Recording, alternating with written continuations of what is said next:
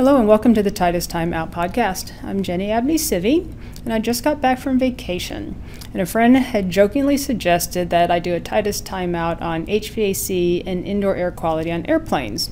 And since I had 12 hours on the plane to think about it, that's going to be this week's podcast. So even though Titus doesn't do airplane HVAC systems, I got curious and looked into it. I mean, who hasn't wondered about the IAQ on your flight as people are like sneezing and coughing around you?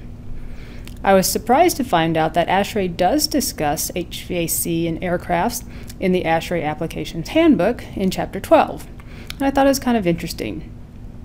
It turns out that ASHRAE and the FAA set performance guidelines for aircraft HVAC, and ASHRAE Standard 161-2013, Air Quality Within Commercial Aircraft, addresses IAQ in the cabin.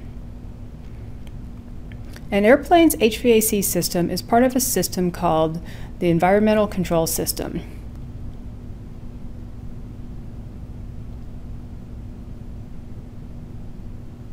Let me scoot this out of the way a little bit. It provides the HVAC, cabin pressurization, humidity, and contamination control.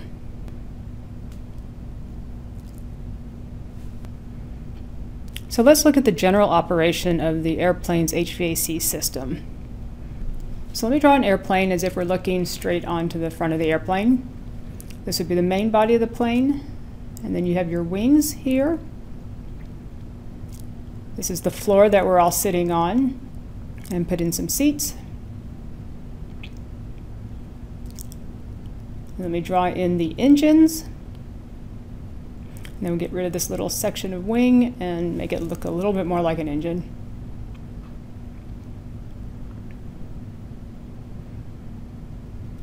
So as air enters the airplane's engines, it goes through a series of compressors which increase the air temperature and pressure before mixing that air with fuel and igniting it. But some of that air is bled off and directed towards other equipment in the plane. So the air that's been bled off will come from the engine and into here. Even though the air outside the plane is like negative 65 degrees, if my in-flight TV was to be believed, after going through the engine, it comes out around 400 degrees F.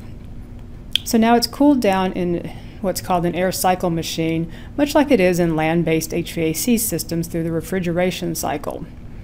And then it is sent up and into the ductwork in the cabin. From here it comes out the nozzles that you are probably so familiar with.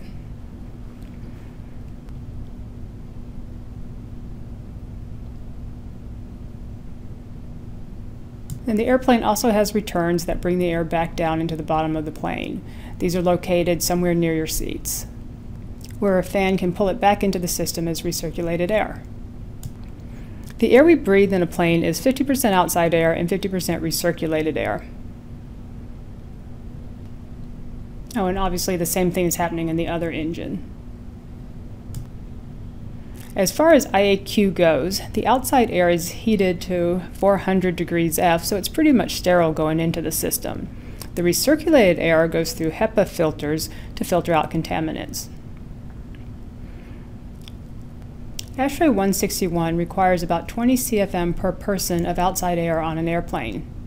So if you compare that to the 10 or 15 CFM per person in an office, you could actually be getting more fresh air on an airplane. Airplanes also have 12 to 15 or maybe more air changes an hour. So the recirculated air is filtered pretty frequently during the flight. On top of that, the air leaves the nozzles around 500 feet per minute, and since the returns are close to your seat, it kind of helps to keep the contaminants more or less within each row. So that means you probably only really need to worry about the people sitting next to you on an airplane. So that's an overview of airplane HVAC and air quality. Don't forget to subscribe to our YouTube channel, and thanks for taking a time out with us.